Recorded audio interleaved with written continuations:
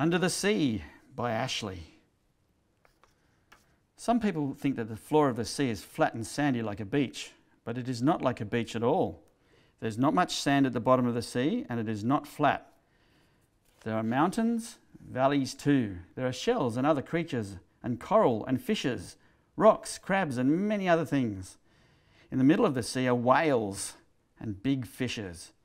On the beach, there are schools of fish that are together. Men catch fish for tea and eat them up. There is a seaweed that the fish eat. The big fish eat the little fish.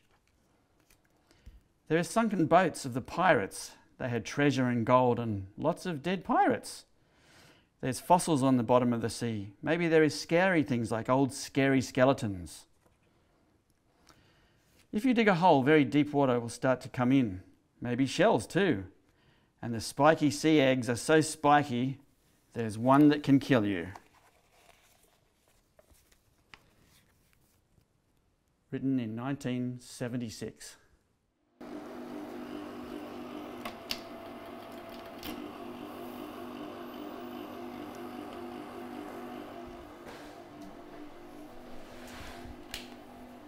There's actually a really rare bit of footage in here of an exceptionally rare sand dollar. I only ever found it once that day, not that one. You can see how the little tube feet are actually picking up the sand grains. And see that one, lifted it up? And that's the mouth there where the sand grains are actually about to be devoured. So the name sea urchin actually is derived from, I think it's an old Greek word for hedgehog, so sea hedgehog. Yeah.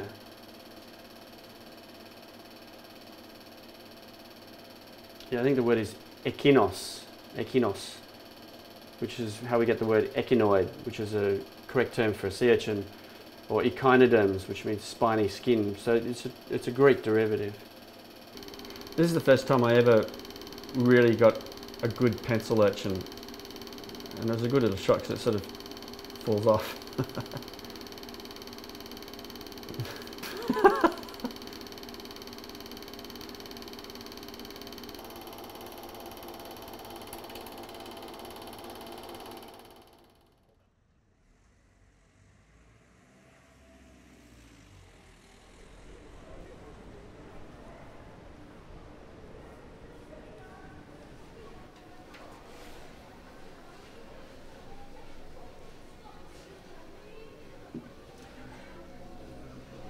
Well, I like to work with sea urchins every day, so I sort of thought, well, there must be other people that like them as much as I do, so why not provide that service and, you know, incredible quality museum-grade specimens for the general public.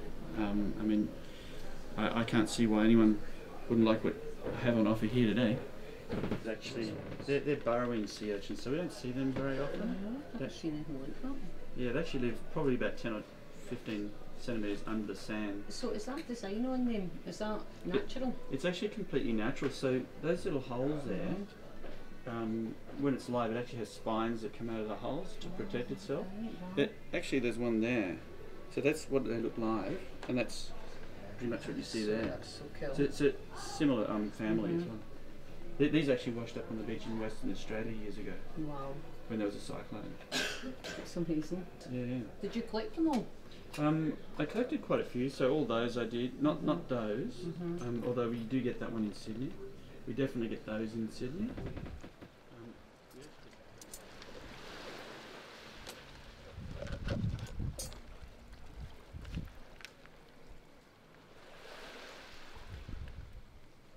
A lot of people who wrote papers back in the 1800s describing new species, they were often people who they just were obviously very capable of doing that, and they weren't necessarily people who had degrees or anything like that or any qualifications, but they were very naturally gifted to do that work. They were observant, so often it can be seen as a gift. As far as my situation goes, I obviously put in the actual work and understood what I was doing, and was very consistent for a very long time, and had a natural ability to differentiate between species and look at very fine detail. And it sounds a bit unprofessional, but like a gut feeling that you know you're right. Actually, she's got a Nudicynus darnleyensis. That's a really big one for the species. There you go, world size record. Probably, I don't know. So that was another additional find, which was good. So, tropical thing. For example, when I published my second book, the Australian Antarctic Division contacted me and asked if I wanted to be a part of one of their expeditions for 6 months. So they didn't actually say, well, what qualifications do you have? They knew I'd published 2 books, they knew I was the expert, and they just, at the time I said, well, what sort of experience do we need, and update the resume or whatever. And they said, no, you just need to tell us if you want to come. They already knew, and they needed a sea urchin taxonomist to help. A lot of the things that you learn as a taxonomist is it's not in books. Not everything is necessary to go and learn through university. People have never questioned my ability ever, not once.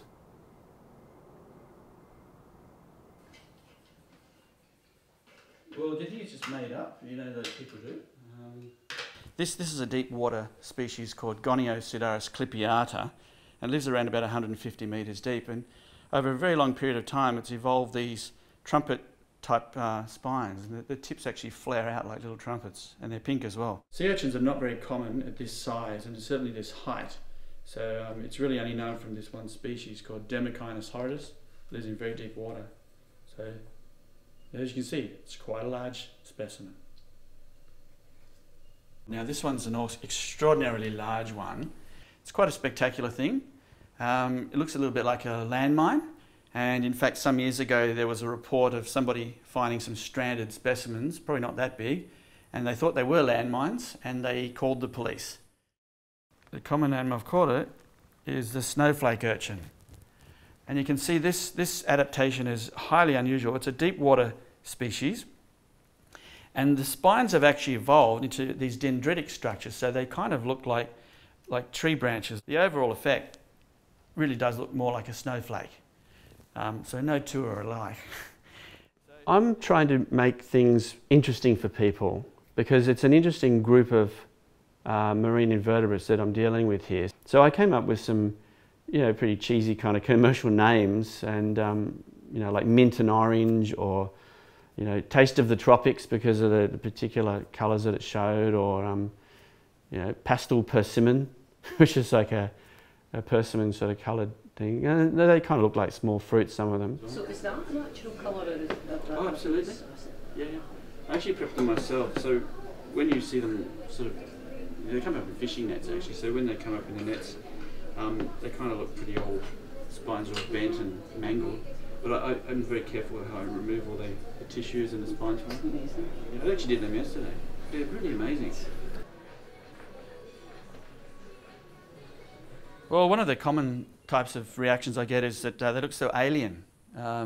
Because, if you think of how people think of urchins as being black-spined and the ones that they encounter a lot, this really goes so far against the common image of what a sea urchin is. And I suppose the reason for that is they're found in deeper water anyway. So the likelihood of finding something like that on the beach, unless it's a really, really big storm, isn't very likely.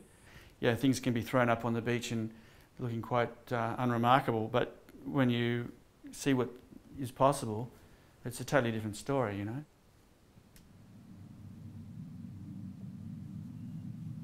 When you observe a sea urchin in its natural environment, probably the most you can actually see is the spines. They're the most obvious part of it. But if you actually look very, very close, either under a microscope or high magnification camera, you can actually see a whole range of other structures, and they're actually very important for the survival of the urchin itself. So firstly, what you've got is the obvious, the spines. So the spines tend to rotate, and there's a few different types. There's just the primary spines, which are the largest ones, and between them are these very fine spines. So they're pretty much protective. That's what they do, they protect. And they can also walk on those spines.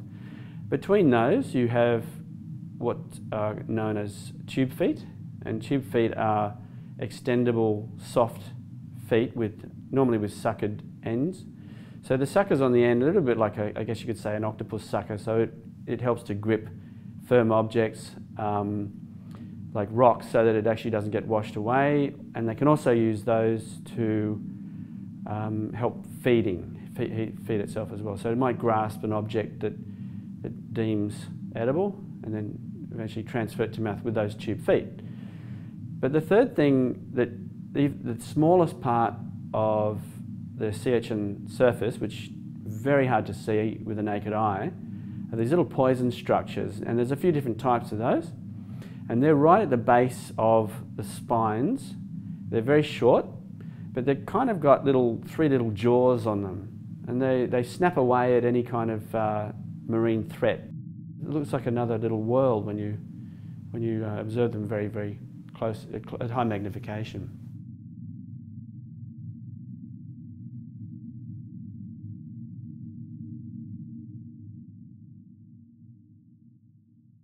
Well, I think it has to be my most favourite, but the most significant as well is this particular heart urchin. It's from Lord Howe Island, and it's Brainia australasiae.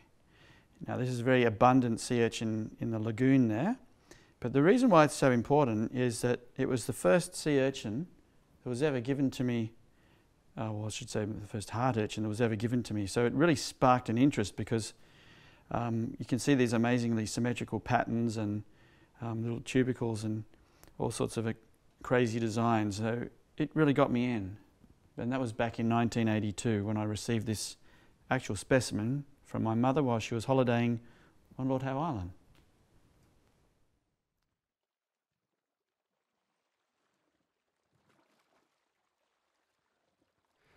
I think really my love for the ocean started when I was very, very young, possibly 3 or 4. I was very lucky to have parents that took the family to the beach quite frequently. So we get a really good opportunity to explore the tide lines or have a look in rock pools and things like that. And I guess when you find things that are exciting and interesting and new, and your parents can explain those to you, and you keep going and going, well, you get very interested in almost. It would have stemmed from there, really. I suppose the other thing about how I became the expert on sea urchins is that I was always finding new things and interesting discoveries along the way, so that sort of motivates you to keep going. It's never sort of come to an end where you think you've sort of discovered it all, because you never really have. So that's another one. Yeah. God, that's amazing. So significant to find that bloody thing. And some really cool stuff in here too. So just give me a sec. I'm not... There's always some species that you've found in a place where you wouldn't find it, or some variety you've never seen before, or you go to some place where perhaps you thought there wasn't anything there and you find out the opposite was true. So it's a never-ending voyage of discovery, really. So this find is quite significant. It's only a fragment, but it's a recently dead specimen of Lavinia elongata. Now this is a very tropical species that we're now finding in Sydney Harbour. So you'd expect it sort of in the areas of northwestern Australia or North Queensland, and generally in those areas it lives in shallower water, but here it's probably more like 5 to 10 metres. Right, so this is really significant as well. This is the sand dollar Clypeaster reticulatus. Now this is the one that was first discovered here in Sydney Harbour in about 2011, and ever since that time I found live specimens on every single scuba dive. It hasn't disappeared over the cooler months. It seems to have been reproducing. Prior to finding it here, the southernmost distribution limit was actually Moreton Bay off Brisbane. So it's about nearly 1,000 kilometres south of its previously recorded distribution limit. Well, I suppose since 1995 I've noticed quite a few changes. Firstly, the water temperature in winter is now warmer. So when I was diving probably in 1995, it was around, the coldest it ever got to was about 13 degrees. Probably in the last couple of years it's been around about 17. But so from that point of view, I think it's been quite consistently higher than when I first started. So the type of species that I'm seeing, not only with sea urchins but also with molluscs, are that they're from tropical Queensland sort of areas, and they're now in the harbour. When it was colder, the species used to, you know, they'd turn up and then they'd sort of struggle to grow over the winter months. They might survive and they'd die off, and they wouldn't actually reproduce because there's probably not that many of them around. It might be a one-off, but there are enough of these to actually, you know, make a colony, if you like, and keep reproducing. It's very difficult to say from this point onwards what will be happening down there. The sea floor is very changeable, so I guess we have to really wait and see.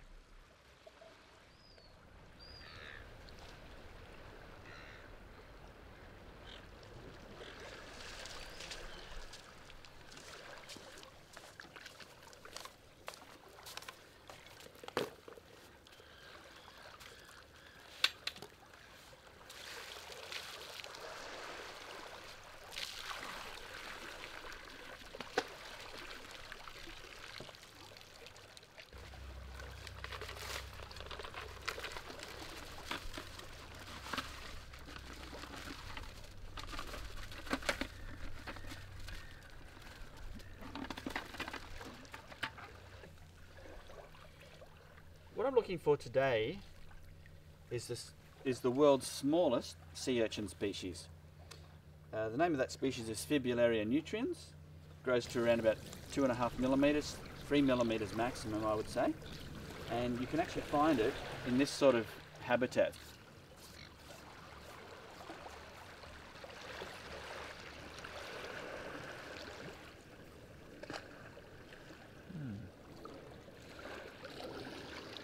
What's that one? Too big.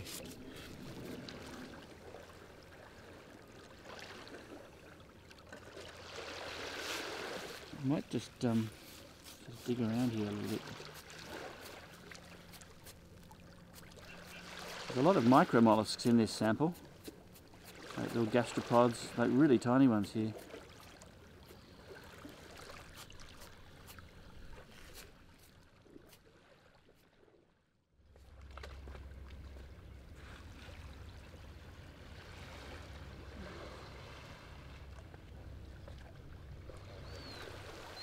So the search today went, I mean, it went fine. I mean, I think I certainly covered a lot of the sample to pretty much determine that what we were looking for we didn't find today, but that's okay.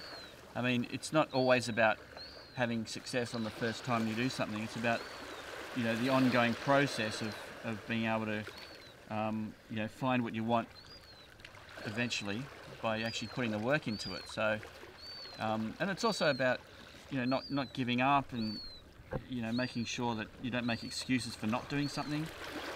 For example, you know, the water's too cold, or you know, I feel tired or whatever. You still got to get in and do it. But after a while, those things sort of work themselves out, and you can kind of you know, condition yourself to doing what you need to do to find all these amazing discoveries.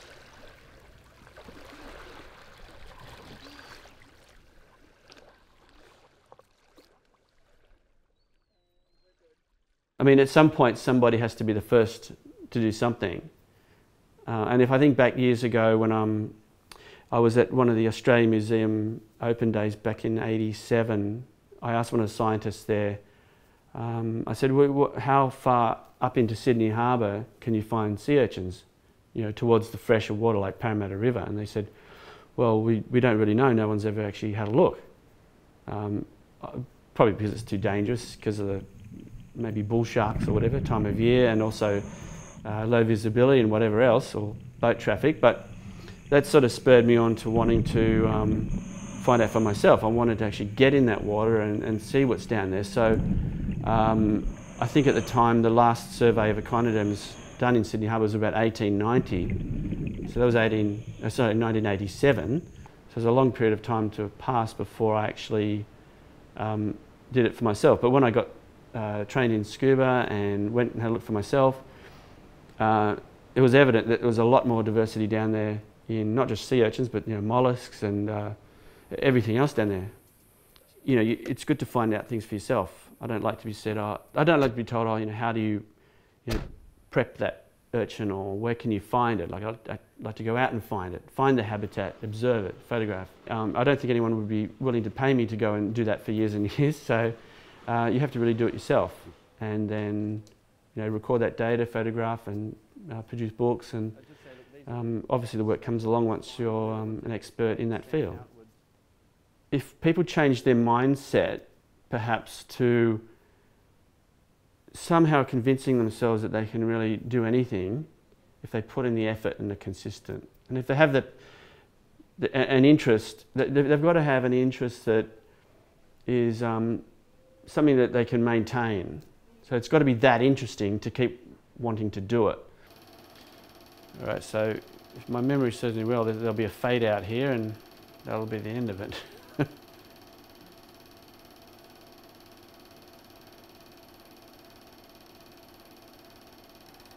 Okie doke. Oh, it's got the date. Look at the scribble out. Wow, how professional is that?